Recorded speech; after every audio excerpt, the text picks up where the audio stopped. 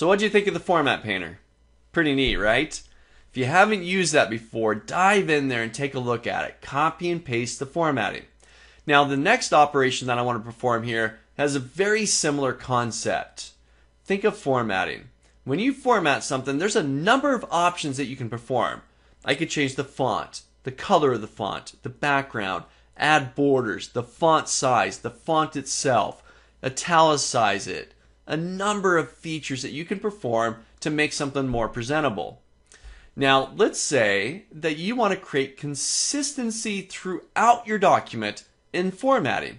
My headers, they should always be blue in background, white text, and bold, and have a border at the bottom. And I want to use that everywhere. Well, I could use the Format Painter, or I can do it manually, but that's still a lot of work, especially for really large documents. And then what if you format a document, you make all your headers beautiful. They're big and bold and blue and white text and so on. And you think there's nothing wrong with this. You hand it out to your coworkers and they're just, this is great. But you know what? That blue, it just doesn't go with the rest of our documents. It's not our style. I want it to match the green that's in my logo. This should be green backgrounds, not blue. And you think, well, really? Now I got to go back through this document. I got to update everywhere that we have blue to make it green? What a task, right? Well, in steps, styles. Styles are saved formatting. Formatting that you create, you save off, and then you can reuse. Apply it anywhere you need within a worksheet or inside of any worksheet in the workbook. Create it once and just reuse it. Now on top of that, you can modify a style. You modify a style and this will update every cell that uses that style. Okay? Take a look. This is how you work with styles inside of Excel. And once again, much like the Format Painter, this isn't exclusive to Excel. I use styles inside Microsoft Word all the time. Super saver on time. And it also works with various features like table of contents inside of Word. So take a look. This is styles inside of Excel. So first, you know what? I'm going to create a style that'll change my headers. My headers are already formatted though. So to clear this up, okay, I'm going to go ahead and highlight my headers. And I'm going to clear the formatting. I'm going to get back to just square one once again, just black text. So on my Home tab, on the far right, I got my editing section, and there I got clear.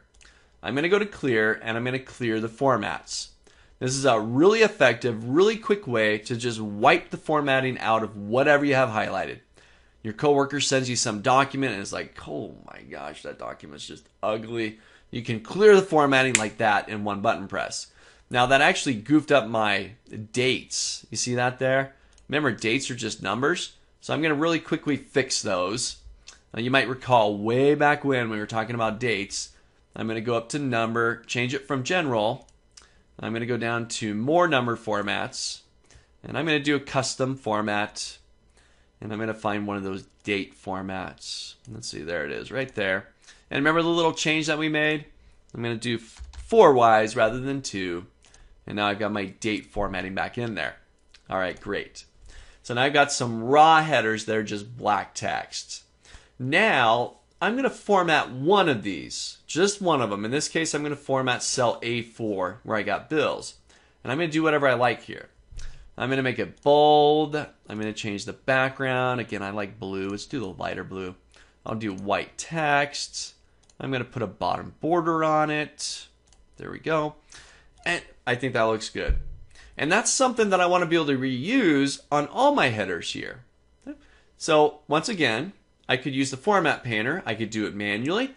But let's take a look at creating a style so that I can save that formatting and reuse it. So I'm going to go back and select cell A4.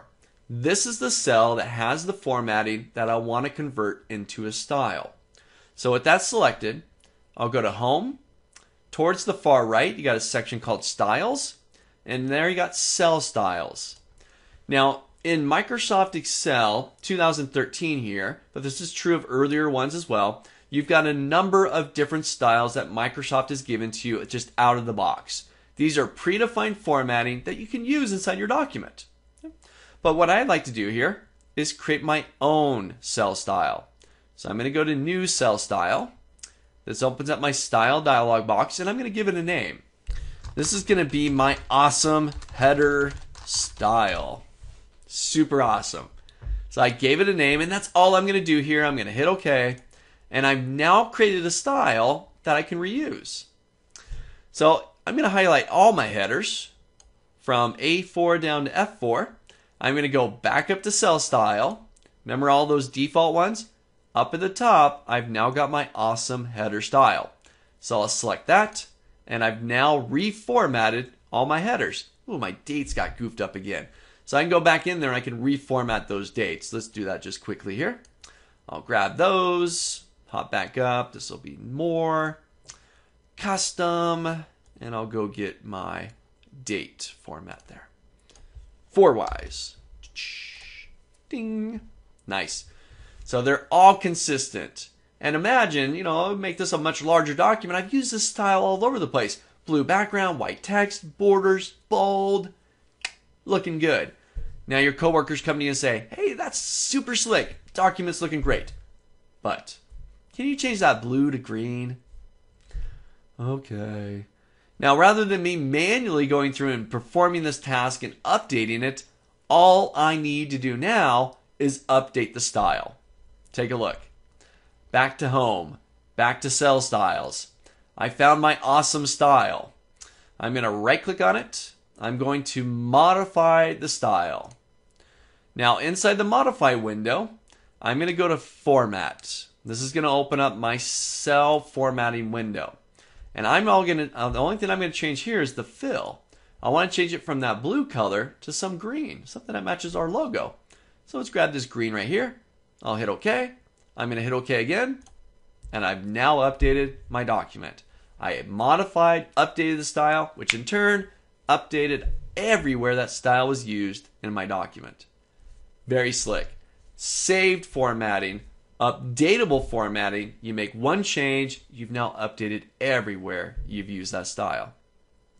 Now, once again, this isn't exclusive to Excel. In fact, for me personally, I don't use them a lot inside of Excel, although they're a very neat feature. But Microsoft Word, I use them all the time in there. Think of a 40-page document that you got to go through and format. Somebody decides, you know what? I don't like that blue. Let's go green. You update the one style. You just updated all 40 pages within your document. Same idea here. Try it out. Build a style. Format something. Select it. Create a new style. Give it a name. Apply it to other cells. Update the style. And watch the magic happen. Try it out.